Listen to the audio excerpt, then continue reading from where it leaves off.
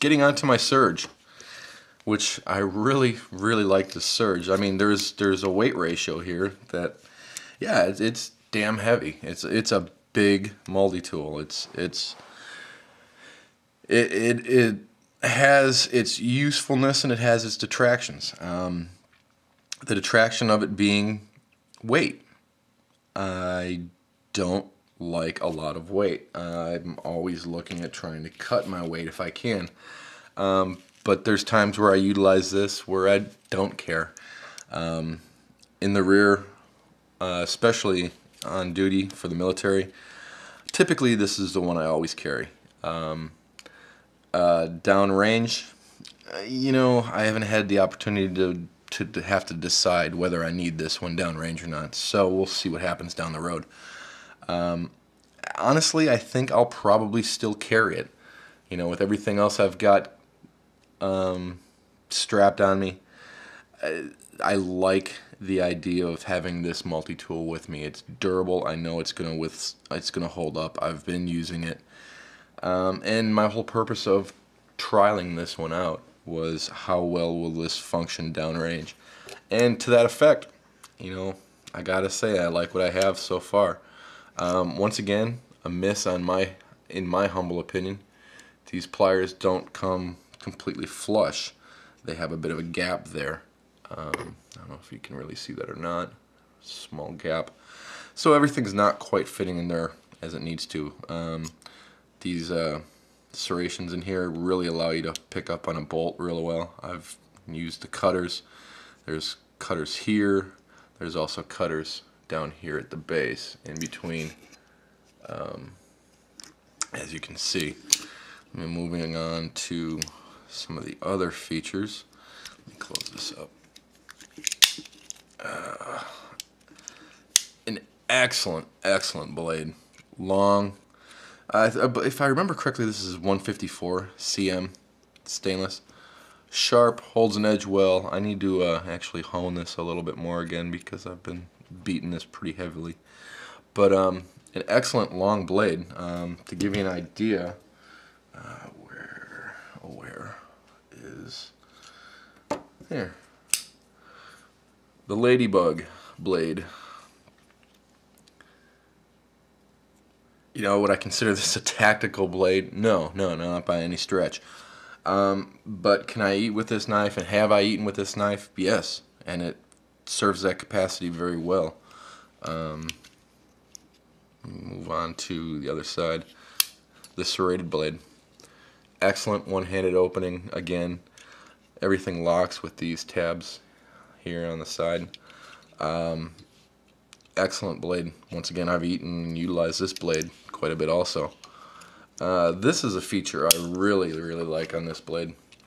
The replaceable saw slash file, and the file's in the holster that I'll get to in a minute. Real easy to change out. Pull this around, pull this one out. I guess I'll show you now. And this would be the file.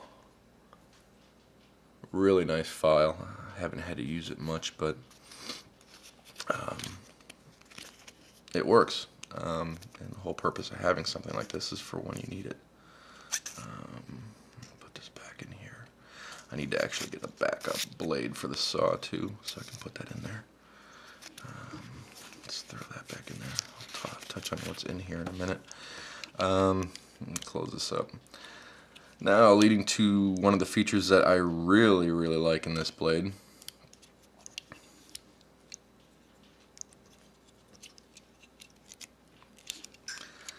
The scissors. These scissors, awesome scissors. Big scissors. Can do a lot with that. They're very sharp. Durable. They hold up well. Spring here to actuate them. They close up excellent. Everything locks back up and they're out of the way. Getting to some of the other features here. One of the issues I do have with this knife is sometimes these tools aren't the easiest to get out. I like this bit driver, regular flat tip blade, and a Phillips blade. Just tucks back in there. If I want to get the separate bit drivers, I can. I choose at this point not to be carrying around the extra bits. I don't need them. Locks up. One of the other things I like is all these things lock up. This will fold back down. But before it does, let me pull out the rest of the stuff. An excellent can opener. That also locks up again.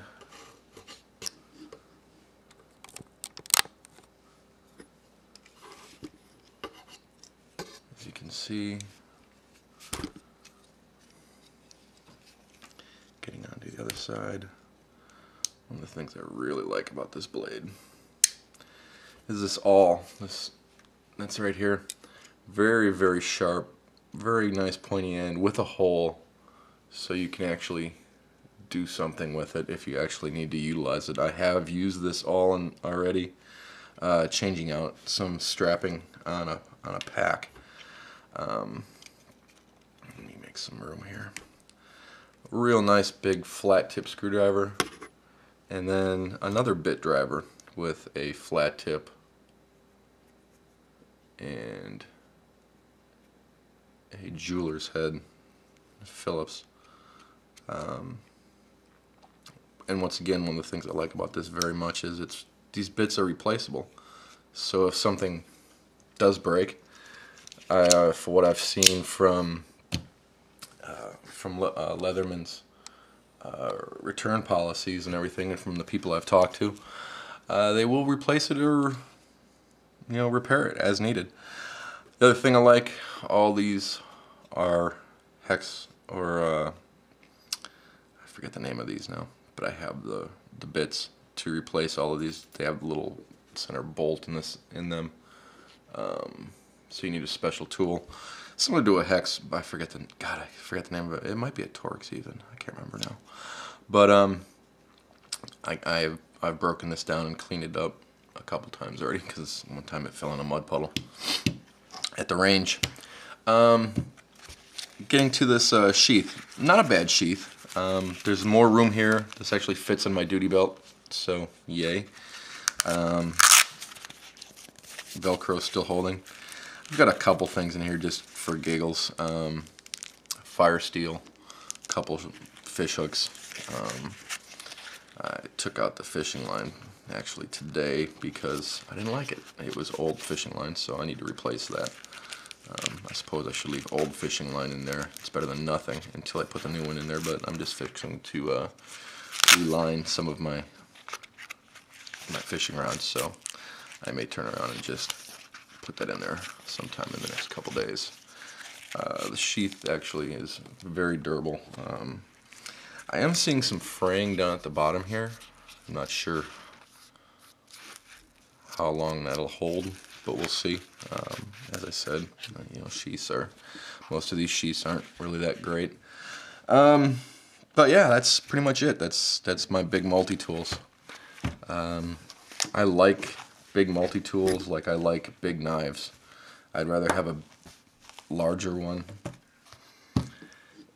if I need it, and then if I need something smaller, well, that's what I always have the Leatherman scored on me for. Backups to my backups.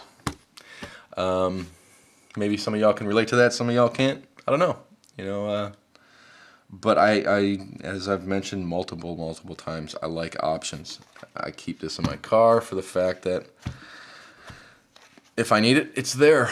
If for whatever reason one of these breaks, I've got something else. But they're there to thrash on. They're there to utilize. They're not there to polish and whatever. Now, do I clean them and take good care of them? Sure, I take good care of all my tools. Because if you don't take care of them, when you need them the most, they're going to let you down. Just like any good weapon system will, or anything like that.